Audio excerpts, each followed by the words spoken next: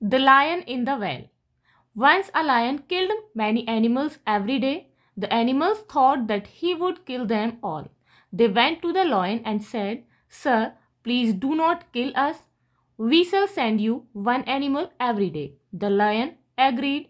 So every day an animal went to the lion. He ate it. One day it was a rabbit's turn. The rabbit was clever. He went to the lion late. The lion was angry. He reared. "Why are you late?" The rabbit said, "I met a big lion on the way. He wanted to eat me. He said he was the king." The lion said, "Show me where he is.